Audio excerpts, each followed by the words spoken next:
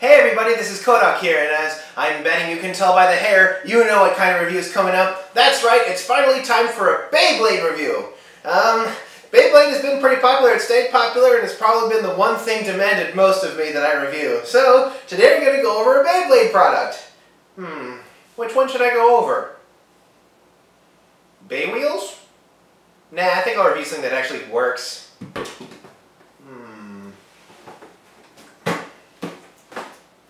Now that's a bit more like it. The Destroyer Dome is Beyblade's killer app for the year 2012. It is a large sphere inside which Beyblades with special spin tracks are able to do incredible stunts and battling. The Bay Dome is a large plastic sphere made out of similar material to other Bay arenas. After applying a few decals, they are held together by a few simple plastic clips. The two large holes in the top allow the Beyblades that have been equipped with the special spin tracks to be placed inside in order to perform the stunts.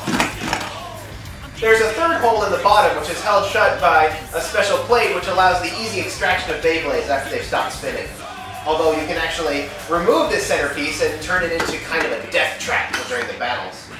Now the powerful centrifugal forces of the Beyblades inside actually cause it to oscillate a little bit, so you might have to hold on to the struts or the dome in order to keep it from spinning around.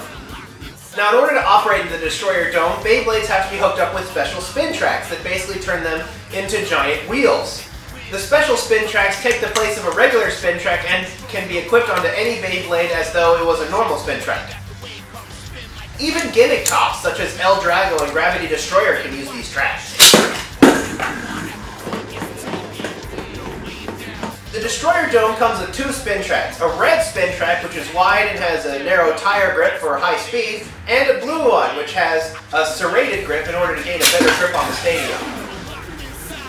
The tops they come with are Cyclone, Herculeo, and Spiral Fox. Not the most spectacular Beyblades in the world, but they get the red and the blue aspect. They also come with the spin track parts to make them into regular Beyblades. There's also a special set at Toys R Us which contains Variaries along with a couple more spin tracks which also have their own properties. Each track has its own benefits and color sense, and people can experiment with the tracks and tops to see how well they work out.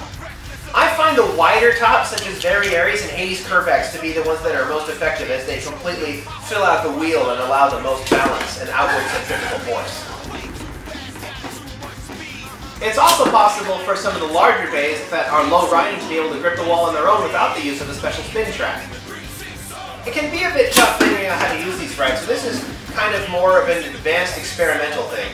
And as for the actual battles in this thing, when it's between two of these Destroyer Dome special tracks, it actually tends to be fairly short and brutal, usually ending when one bay hits another one.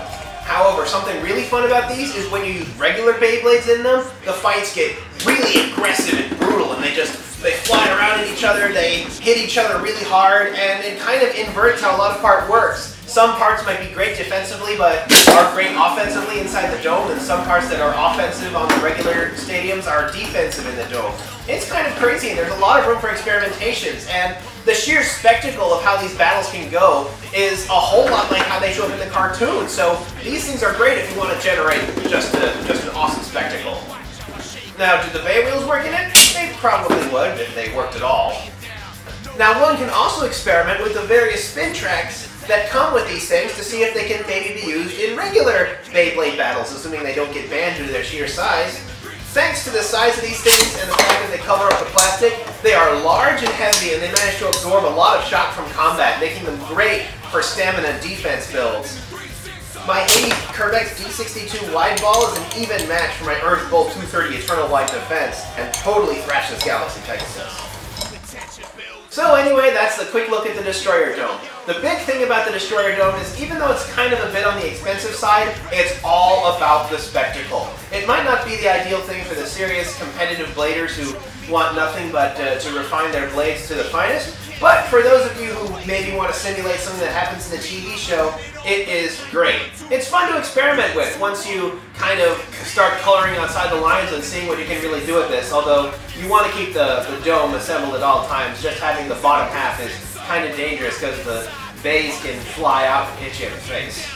The only real problem is that because the fights are so brutal, the inside of the bay dome can get scratched up pretty quickly. That's the Beyblade Destroyer Dome from Hasbro. Maybe not for everyone, but if you're trying to simulate those epic fights you see in the cartoon show, this thing can certainly generate that effect. I'm afraid I couldn't do a giveaway this time since there's been a lot of demand for Beyblade review product. I just didn't have any extra to spare, but I've at least given you guys a good chance to look at it and a way to experiment with what else this thing is capable of. So, anyway, until next time, this is Kohdok signing off. I am too strong, nobody can hold it. Feel my aggression, wave after wave comes, spin like a cyclone, crash like a bass drum.